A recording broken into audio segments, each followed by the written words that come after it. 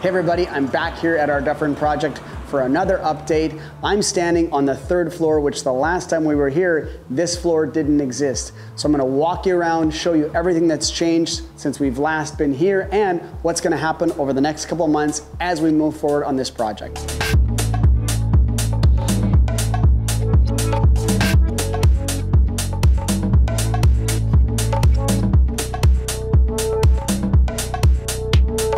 Welcome to part 2 of my Dufferin Project update. If you haven't checked out part 1, I'll leave a link for it right here and you can watch that to see where we were to where we are right now. One of the major changes that's happened since we were last here is that the building is all completely framed up now and the roof is on.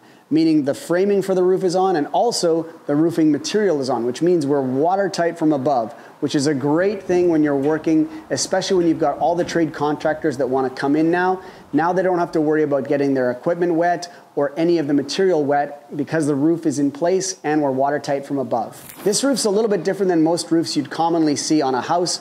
Most common houses have a sloped roof. This is a flat roof, which means that they had to design it in a way that all of the water kind of flows to a bunch of different areas. There's 4 scuppers on this roof, which means that there's 4 points that the water exits, and they all exit on the south side of this property. So it was a bit of a challenge for the framing contractor to get all the slope moving in the right direction so that all the water runs to the right place and eventually runs off and into the gutters and into the sewer system.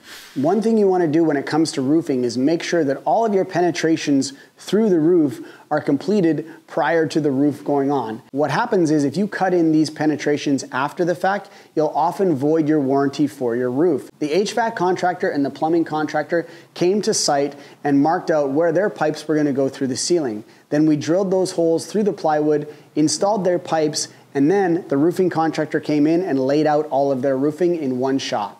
That way, the roof is warranted because they've laid it all at one time instead of cutting those holes in after the fact. The other major change that's happened since we were last here is that the sliding doors and the big windows are in at the front of the property and at the back of the property. The only thing to bring this building to lockup stage is a few remaining windows, and then all of the windows and doors will be in and we can lock this building up and start storing things here overnight. Now, one of the challenges with having your windows in this early is that the trade contractors still need to be bringing material and they're going to be coming in and out to work on the property. So what we're going to do is we're going to barricade off the brand new windows so that these trade contractors are forced to use the side door, and that way they don't damage any of the brand new windows.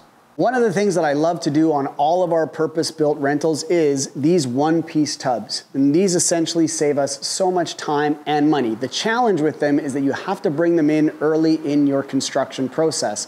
Because of the size of them, they're really hard to bring in after everything is framed up. So you need to get them on site prior to the framing contractor being here, or at least when they're here. That way they can frame the actual tub into the room instead of trying to fit it in after the fact. The reason why I love these so much is it's one piece, there's no seams, they don't leak, they look good for a long time, they're white, they're acrylic, and they're only about $1,000. And then you don't have to have any tile work or anything else done. The plumber hooks them up and they're ready to go. Now that our rough-in framing is done, we can start all of our rough-ins for plumbing, electrical, and HVAC. So as you can see behind me, the plumbers have started roughing in for all of their drain and waste lines. After this, they'll rough in all their water lines, and essentially then the plumbing is complete. The next step after that will be that our electricians will come in, our HVAC contractors will come in and hook up all the furnaces and all of the ERVs, or the energy recovery ventilators. Now, one of the changes that I made on the site here was I changed the layout of this unit.